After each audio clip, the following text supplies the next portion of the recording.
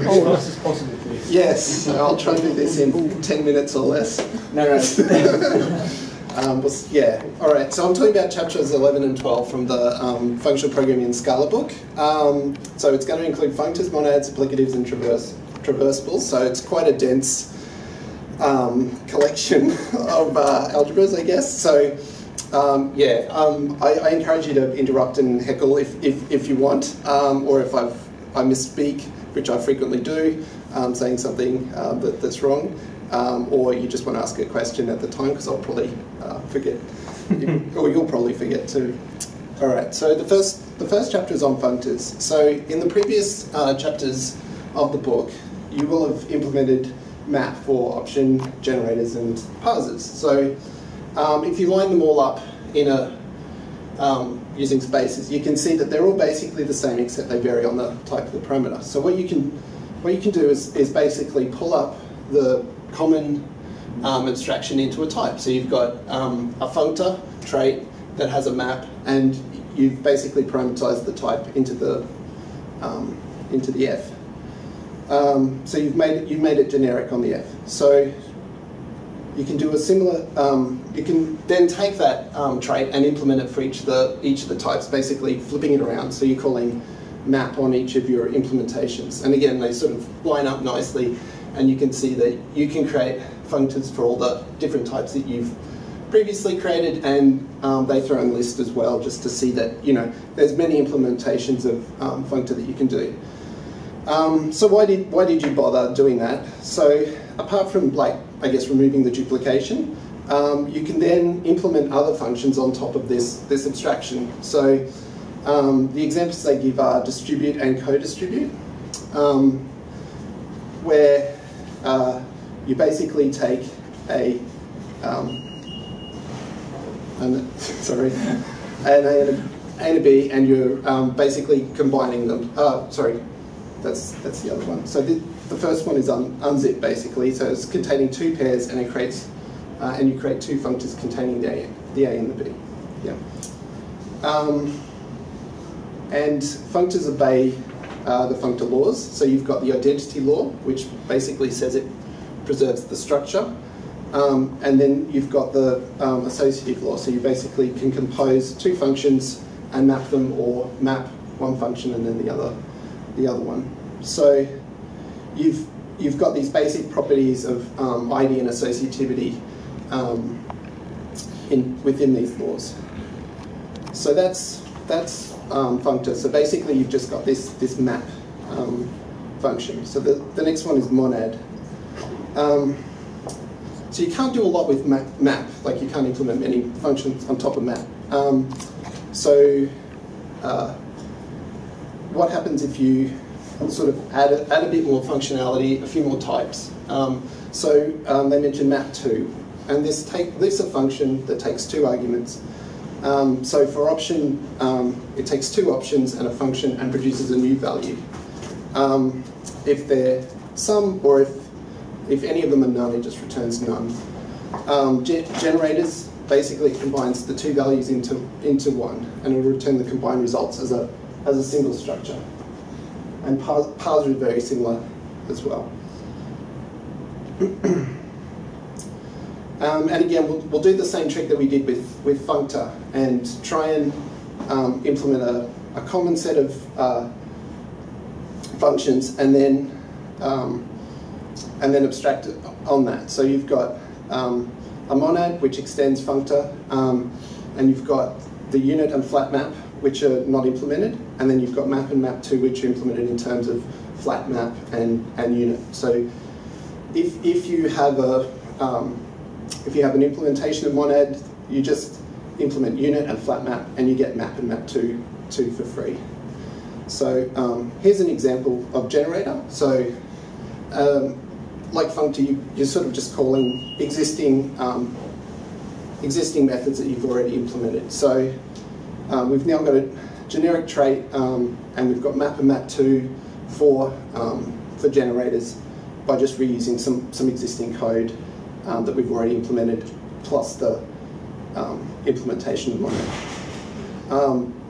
And given that it's a bit more powerful than functor, it gives you a little bit more ability to implement other functions on top of map and map2. So if you go through the exercises, you're asked to implement traverse and sequence, which seems to be a common theme throughout the book. Going back to, I think, some of the first chapters. You also got replicate M, which calls a sequence n times, so do something n times on a monad. You've got product and filter, so you just sort of filter on a function and you take a list in and you only get the list back with the ones that meet that function. And again, there are some laws which your implementation has to obey. So you've again got the identity and associativity laws, and they're very similar to the functor laws. So I guess that's one definition, which is to say that the monad is just an implementation of the monic combinators, and it satisfies the laws of associativity and identity. It's true if a little unilluminating. It's like, what does that mean to me, kind of thing. So they try and extend it a little bit and give you some further examples of implementations of monad. So one of the simplest ones, which I think you have to implement but isn't in the chapter notes exactly, is the identity monad. So all this really does is wrap a value up in a monad. So you've got map and flat map. Basically, flat map just applies the function, and map wraps the result of that function in another ID monad. And that's the further implementation details down there of ID monad. So how would you use this? So you've got you're wrapping a string up in ID monad, calling flat map, and another one with monad exclamation mark, and you basically combine it with plus. And similarly, you can wrap this up in a for comprehension, which is like syntactic sugar for flat map in Scala. So you've got basically an A and a B, holding onto those values, and then you're combining them and returning them within another ID monad. And what they're basically saying in this example, it's a bit like just having an A and a B, setting them up as a string and concatenating them together. Because there's basically ID monad isn't really doing anything. It's just a container. Yeah. So it's a context for introducing and binding variables. So it's like your A equals, and provides you that substitution. So wherever you see an A, you can just replace it with the result.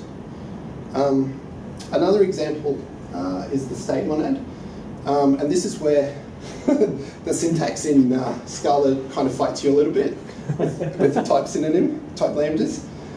So basically, a state monad has, you have the state S, but you also have a second type,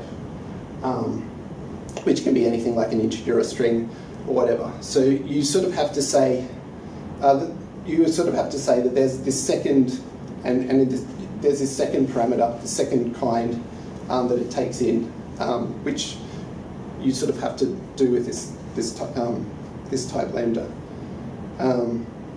So it lets you basically create a state monad with two kinds, this S and the kind that you want it to be. So here's an example of using integer, and now we've implemented zip with index using the state monad. So it's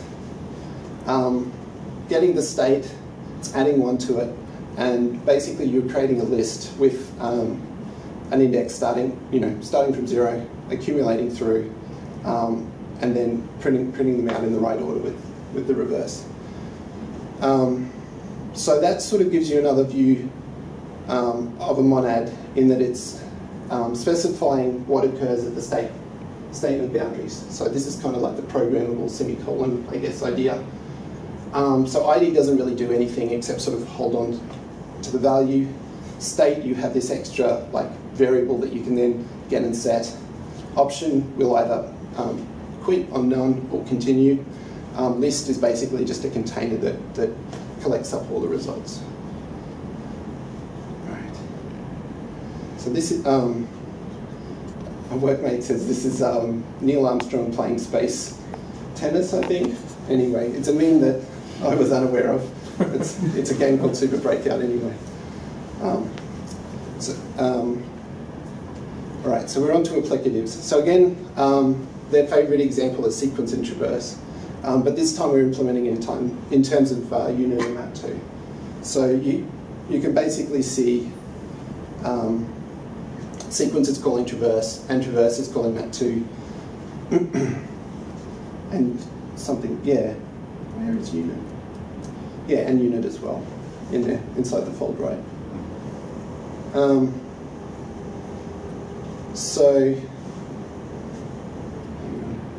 Right.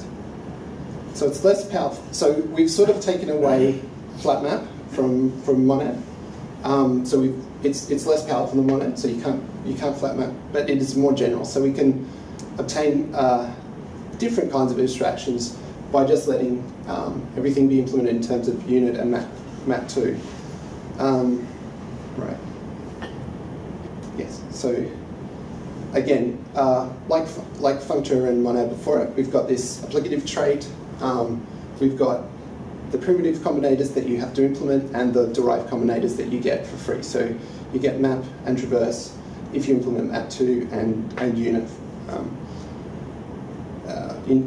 for your implementation. So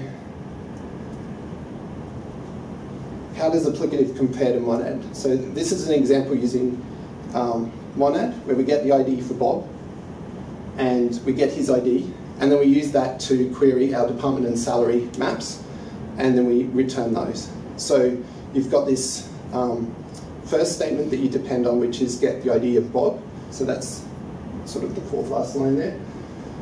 IDs by name, get Bob. And yeah, and then you're calling the map, and then you're returning it saying, you know, Bob's department is blah and his salary is so on. So what would the applicative version look like that? So because we can't depend on statements in applicative, so you can't say one follows the other, you sort of have this different structure where you've already sort of taken the IDs away, and you've got everyone by the string. So you're getting Alice, and you're getting Alice's department and salary by the string. So they both go off. You don't, you know, there's no particular order in which they run, and then they come back and combine, and you get the returning value. Another example is so when you've got parsing assist. Yep. Sorry, a question on the last slide. When you say the order is not defined, does it, so if like they'll always both of those lookups will be run? Yeah. Even if one of them fails? Yeah. Oh well, you're not really handling failure, I guess. I mean, if either of them say return none, I guess, you know, the return values would be none and some, I guess. So in that respect, they're independent. Okay. Wouldn't it depend on what the JVM does with it, right? Oh, it could throw an exception, yeah, or it could, just wait. Is it strict or non-strict? Well, you don't really know, I guess. It could be either. I mean, I agree it doesn't matter in terms of what the result is, but in terms of whether both of those get executed or not, do you know? It's okay by default, isn't it? I have no idea. I've never written Scala in my life. It is. So in this example, if you would put the lazy keyword before each of the two vowels at the top there, then assuming the definition of map2 is defined to be like call by name parameters, then like the second one wouldn't get evaluated if the first one were none. If all those conditions are met, then yeah, it wouldn't evaluate unnecessarily. Would it also be that map2, like evaluation to the option is kind of up to the runtime? Map2 gets to decide how it looks at the option. So one example that is probably in Scala Z still is either versus validation, where validation will look at both effects, and if they fail, it will combine the errors, while either will look at the first one, if it fails, it will then look at the second effect. So that's in the map2 definition for those things. Yeah. So for unpacking at least effects, it's up to map2. Yeah. Cool. Right. So here's another example. So you've got a CSV with a heading, temperature and date, which allows you to implement the monad parser, where you get the row of the file, so you know which column the date and the date and temperature are in, and then you can basically choose which column then that you want to treat as a date and the other one as a double. With applicative, you don't. You basically have to set up your file ahead of time and say this one's the date and this one's the temperature column, and then you basically just parse each row, saying, well, it's fixed. It's always going to be one then the other. So yeah, and this is kind of a summary of applicative versus monad. So the structure of our computation is fixed with applicative, and with monad, the results of the previous computation can influence the following, any computations that follow it. So applicative is context-free, and the monad allows for you being sensitive about what context you're in. So when would you use these things? So applicative, because there are fewer implementation assumptions, you've just got map2 rather than flat map. It's potentially easier to implement, or it gives you more options to implement things that you may not be able to implement as a monad. And things being weaker than a monad means that, yeah, it's basically allows more optimization as well. So one example that you can't implement as a monad is infinite streams. So we might prefer not to have the facility to be able to read the previous lines dependent on other lines. So you might actually design as an API constraint as well. You're like, I don't trust the developer to hold on to these things. I'm only giving you an applicative interface to this infinite stream. So yeah, you're sort of saying here are the constraints of my API in a way that possibly you can't do in other interfaces. And similarly with, like Nick was saying, with validation. So if you've got a web form, for example, and you've got 3 fields, you want to make sure that all 3 fields are validated before you say, is it okay, or is it, are there any errors? So if you had a flat map, potentially you'd just stop at the first one and not know whether the following 2 fields were valid or not. So you sort of say, is any of the fields valid? Now, this is quite a screen full of laws, but I mean, basically it has identity, it has associativity, and it has something called naturality, which is a sort of a way of composing the transformations before you go off and call map2. So it's sort of saying you can apply transformations to your values beforehand, call map2, or call map2 and apply the transformations, and you'll get the same results. And there's no left or right bias. So you're not saying that if I zip left or zip right, I get 2 different results. You can only do it one way. Right. So traversable functor. So this is sort of like a party of algebras, because pretty much everything gets used except for monad, I think, in the implementation of this one. So it's basically taking all the stuff that we've learned before and sort of combining it into the grand implementation of traverse and sequence. I don't know. Is that trying to include this is the best version of traverse and sequence you'll ever find. So you create. It's basically taking. It's abstracting traverse and sequence. Again, a lot like what we've seen before, and they're both implemented in terms of traverse, and traverse is implemented in terms of map. And then the question becomes, what's the implementation of map? So we've seen map before, and that was found in functor. So we now extend functor and use its implementation of map, basically. But that's one of the exercises in the book. So I'll leave that as a question mark. Yeah, it does actually use. Yeah, I won't give away the answer, but yeah, I was wrong in what I said before. I'll leave it at that. So if you sort of squint a little bit, and if you've done the previous chapters with fold map, you'll see that it kind of the implementation the implementation of traverse, we can use traverse to implement fold map and fold left. So it kind of looks a lot like fold map, but we need basically a monoid. So they basically take monoid and wrap it in an applicative interface. So the 0 becomes unit and map2 becomes op or append. And so then that's used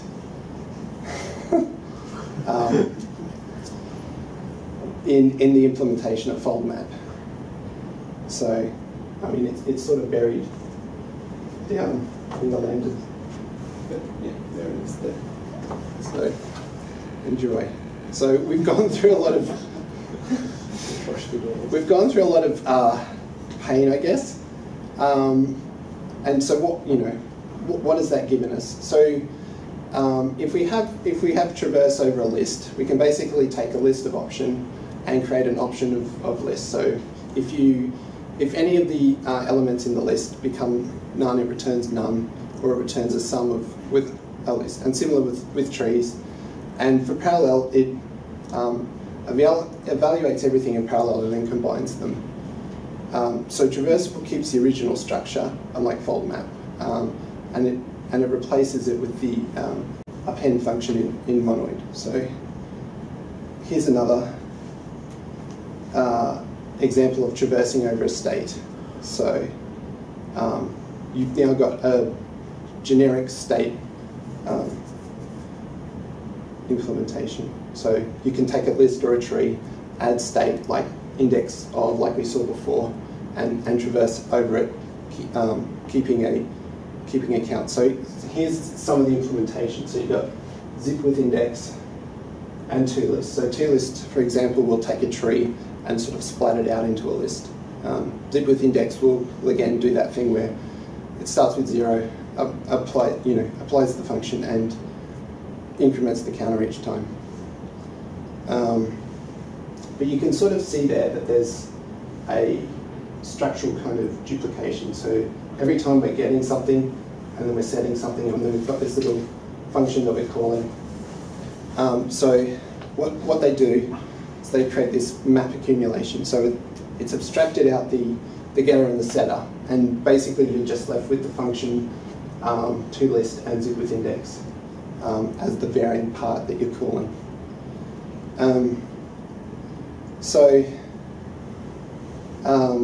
Yeah, traversable gets you other abstractions that you can build upon it. So this thing could, so you can zip with the same size, or you can say I take two lists, and if the left one or the right one are bigger, I'll choose that one to sort of go over and pick the ones out of the smaller one, for example. I hope that makes sense. And it also lets you combine nested structures. So you've got a list inside an option inside a map.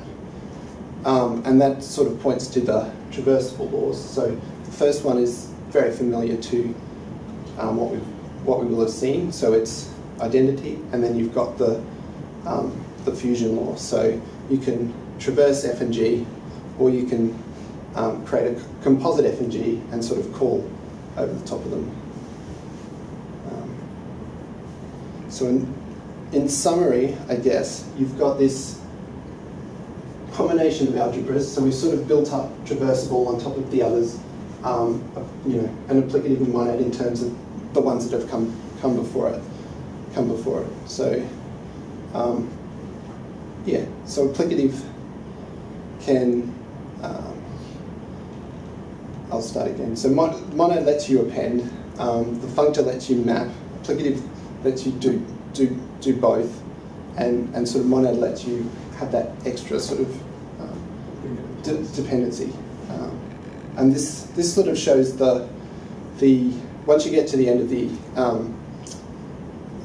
exercises, you sort of have built up this hierarchy of traits where they're all sort of depending on one another. So you sort of have functor and foldable sort of as your base, and then applicative and monad sort of building on each other, and traversable sort of off to the side. But there's sort of dotted arrows because it kind of pulls in the other ones as well in its implementation of the functions and the reuse.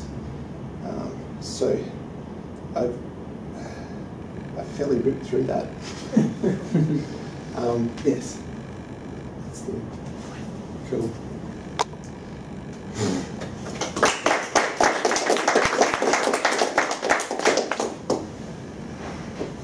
Question. Yep. Can you explain that monoid applicative business again? Yeah, sure. I'll bring up the slide. So it takes a monoid, right, as its M, and it's basically using the unit is basically the monad 0, and the map 2 is just calling. So if you give me any monoid, I'll give you an applicative instance. Yeah. Why would you want that? So the idea was to basically use it in terms of the fold map. So the traverse needs an applicative. So I think so. It was basically simpler, I think, to use the to build the so it's sort of wrapping. So you've got the traverse wrapping the applicative, wrapping the monoid. So you've got this kind of 3 levels of usage there. All right, I'll look at a book. Yeah. I'm not totally sure what's going on there, but maybe my lack of understanding is kind of. It's making apply basically M-append, so that every traverse it's just M-append. Yeah, I mean I see what it's doing, but I don't know why you. Do you know in Haskell the const new type? Yeah, sure. New type const s sa is const s, right? Then we can give that thing an applicative if s is a monoid. So this is basically that, except Scala's like a bit weird, and we can do type aliases that just throw away structure. Yeah. What is it? Okay, no, actually that was thanks. That makes sense. What's the advantage of doing a traverse this way? Like, what do you get out, and what does it give you over just using foldable? This fold map. Oh, hang on. Fold map is part of foldable or traverse in this hierarchy? It's foldable. Okay. Some inheritance going on. So it's letting you Two implement levels. fold map with traverse. So you Gotcha. implement traverse, and then you get You the implementing previous it tree. backwards. Right. I see. Yeah. Yeah. Okay. So this is just this iteration of let's implement all of the abstractions in terms of all the other abstractions that's been going on. Okay. So that's really understood. I think if you missed one of my steps, it's easy to, all the steps in the book. So they seem to have a very clear path through the book that you have to follow. And literally when I was doing it, if you missed an exercise, you would easily not understand the rest of the two chapters. You know, like if you missed it in chapter 11, you completely missed chapter 12 kind of thing. So it takes you many iterations, I think, to go through these things to get, it clear in your head. But it kind of builds, I think they're purposely trying to make it like each step building on the previous step, but it does get a little convoluted, I think, as well. Thank you. That's a good question. Any more questions? Cool. Thanks, Andrew. Thank you. Yeah.